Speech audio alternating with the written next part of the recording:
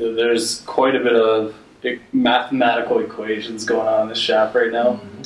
Can you give me a hint as to whether they mean anything or whether they're an application? They're basically equations that are mechanics of materials equations, and how bending is calculated, how torque is calculated, how mass moment of inertia is calculated. None of them are particularly novel. They're just basic, again, mechanics of materials equation to kind of give it a techie look and make people go, hey, wow, what's this? This is pretty cool. There's engineers and physicists who play golf that may understand a lot of it.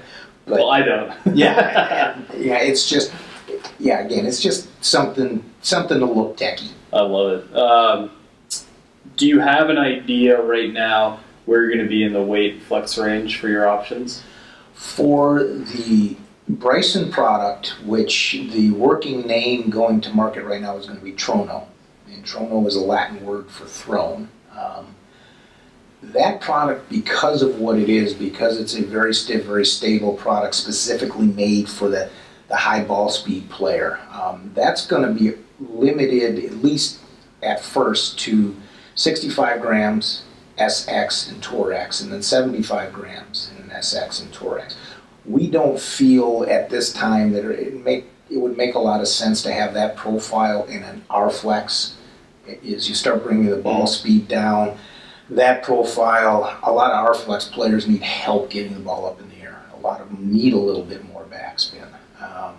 That's not what that shaft does. So bringing that shaft into a 55 gram realm in an A or an R-Flex, at least at this point, and we may prove ourselves wrong, the initial introduction will be S and X in 65 and 75 grams.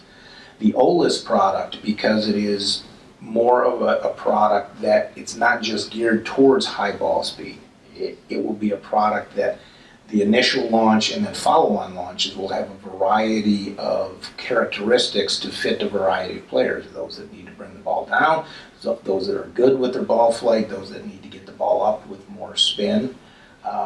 So that product line will start at 55 grams in an AR and S, 65 grams in an RSX and TX, and then 75 grams in a SX and TX.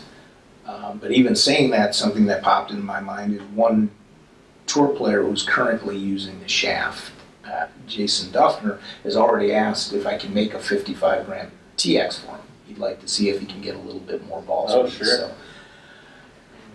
I can make it. Is it going to perform for him? Hopefully. One problem when you get, the biggest thing you fight when you go lighter weight in shafts is controlling the torque. Because then, how do you go lighter in weight? You take material out. But you need to maintain the flex, because an S flex at 75 grams should be an S flex at 65 grams should be an S flex at 55 grams. That doesn't change. So you really can't mess with the material that controls bending. So you got to take the material out of what I refer to as the torque core. So as you get lighter, the torque goes up, and that's what I'm worried about with a 55 gram Torax for Jason, that maybe it won't have enough torsional control to it. So when you go from your weight ranges, anywhere from 55, looks like 65, 75, how much, especially not just through the weights but also through the flexes, how much is the characteristics of the shaft going to change in terms of a launch and spin perspective? It's not going to change a lot, because what I've always tried to do in my design career is maintain the flex profile regardless of the weight, such that the 55 gram, 65 gram, and 75 gram, if you look at the EI curve or you look at a frequency profile or however you measure the bending profile along the length of the shaft, that remains the same regardless of the weight. Again, it's the torque that changes. Now, torque does have an effect on launch conditions. So as the torque goes up, you might see a slightly higher ball flight with more spin. So you would expect a 55 gram, even if it's an S flex, you're probably going to get a slightly higher ball flight with slightly more spin than the 65 gram. But as far as the bending profile, and that's another key, very, very good advantage of using a taper tool, a straight taper tool like the Olus is on, because it makes it very, very easy for me to change weights without having any effect whatsoever on the bending profile, because there's no parallel, there's no change in contour that as I move the shaft up and down the tool, that change in contour changes locations on the shaft itself. Straight taper profile, I can move it up and down as much as I want. The contour remains exactly the same, so the bending properties remain exactly the same.